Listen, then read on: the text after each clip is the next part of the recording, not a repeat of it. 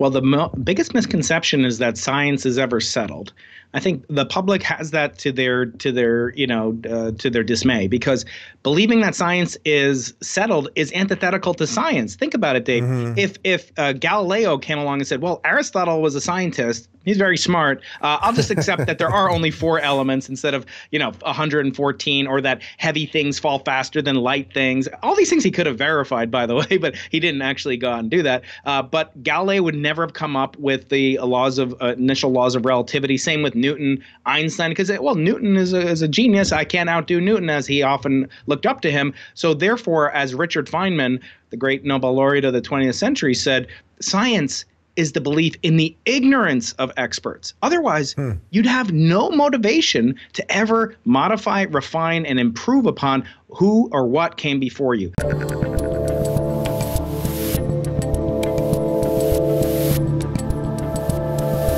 I'm Dave Rubin, and joining me today is a distinguished professor of physics at the Center for Astrophysics and Space Sciences at UC San Diego, and author of the new book, Into the Impossible, Think Like a Nobel Prize Winner, Brian Keating. Finally, welcome to the Rubin Report.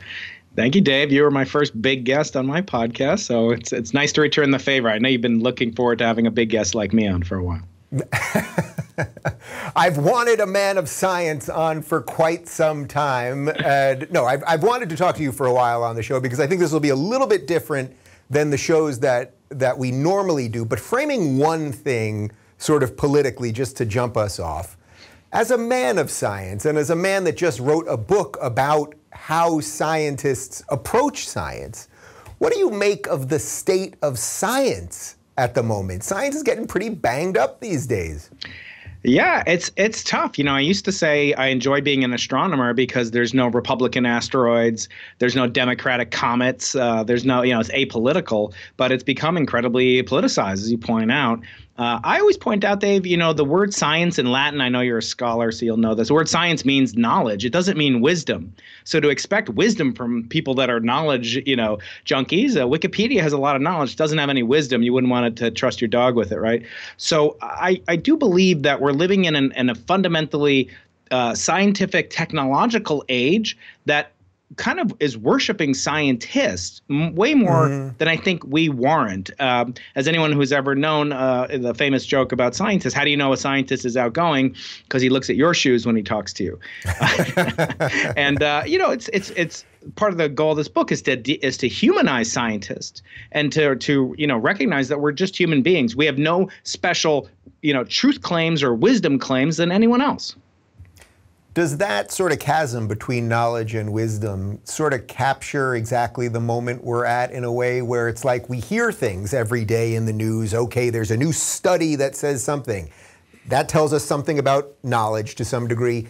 But then the wisdom of the policies that then we are told we have to follow often seems a little screwy, at least in my humble opinion. Yeah, looking again, if you look to somebody for wisdom, when again looking to Wikipedia for wisdom is not going to be too fruitful, and yet we crave it because we worship at the altar of science, in some way justifiably so. It's led to life, increases, child mortality rates plummeting, vaccines and so forth that are just miraculous, and any other way would be difficult to describe it. Understanding the composition, evolution of the universe, to a fraction of a percent, just astonishing. And yet we don't, as a laity, as the lay person, don't really have a good understanding of how science works. So as the words of Arthur C. Clarke say, any sufficiently advanced technology is indistinguishable from magic. And some say it could be indistinguishable from a god. And so I think there is a tendency, a desire to worship at the altar of science. And I think that's misplaced, because we don't elect scientists as a population. We elect politicians, a president, governors, et cetera. We elect those people, and they want to pass off, I think, some of their responsibility to the scientists who we don't elect and we wouldn't elect in any other capacity. So last part on this specifically, but do you sense that sort of the reputation that science and scientists have gotten over the last year, where it's been so sort of battered and inconsistent, and wear masks, don't wear masks, the vax is working, it's not working, booster shots, the whole thing. Do you think it can recover in the next couple of years? Because right now, when they just trot out the next study, like at this point, I'm just like, this is just more nonsense. I'm not saying I don't believe that the study was conducted, but what it will always lead to is just like, I can't listen to this stuff anymore. Well, the biggest misconception is that science is ever settled. I think the public has that to their dismay, because believing that science is settled is antithetical to science. Think about it, Dave. If Galileo came along and said, well, Aristotle was a scientist, he's very smart, I'll just accept that there are only 4 elements instead of 114, or that heavy things fall faster than light things. All these things he could have verified, by the way, but he didn't actually go out and do that. But Galileo would never have come up with the initial laws of relativity. Same with Newton, Einstein, because Newton is a genius. I can't outdo Newton, as he often looked up to him. So therefore, as Richard Feynman, the great Nobel laureate of the 20th century, said, science is the belief in the ignorance of experts. Otherwise, you'd have no motivation to ever modify, refine, and improve upon who or what came before you. So I view that, and I view it to the detriment of science and scientists themselves. Often people say, oh, I'm no Einstein, I can't understand it. Well, guess what, Dave? Einstein wasn't Einstein, in the beginning of his life. So I think the more that we kind of venerate without explaining how science is actually done, it harms our own practitioners of the craft of science that I am engaged in. Yeah, and that really actually is what the book is about, because you talk about things like creativity and human expression and passion, all of these things that we don't really associate with scientists and their work specifically. So let's just dive in. So you have 9 chapters here, each one going off a different scientist for a different reason. I thought we could just spend a couple minutes on everybody, but you got to leave some secrets here, otherwise people won't buy the book. So a couple minutes on everybody. I know how it works. Chapter 1 is about Adam Riess, the stargazer. Yeah. So Adam is a contemporary of mine. He's basically my age. And back in, I think it was 2005, there was a worldwide competition to determine who was the greatest, scientist under the age of 40.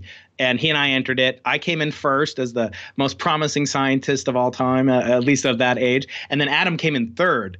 And so later, 6 years later, when he won the Nobel Prize, my older brother, Kevin, who watches the show, he called to report on me and said, Brian, you won the battle, but Adam won the war, brother. You you had the temporary reprieve. So Adam is an incredibly curious individual. He's very young, and what is often said about the Nobel Prize, in fact, by Nobel laureate T.S. Eliot, who won it for literature, he said the Nobel is a ticket to your own funeral, because no one ever does it after he wins it. And Adam is a real counter example to that canard, because he has gone on to, great heights astronomically and otherwise, educational, mentorship, et cetera.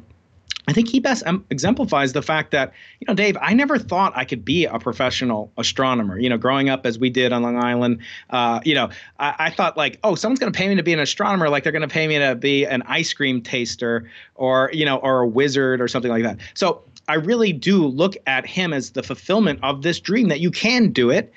You can achieve your passion, but passion alone is not enough. You need to have insatiable curiosity. I say passion is a spark, but the fuel is actually curiosity. If you're looking for more honest and thoughtful conversations about academia instead of nonstop yelling, check out our academia playlist. And if you want to watch full interviews on a variety of topics, check out our full episode playlist. They're all right over here. And to get notified of all future videos, be sure to subscribe and click the notification bell.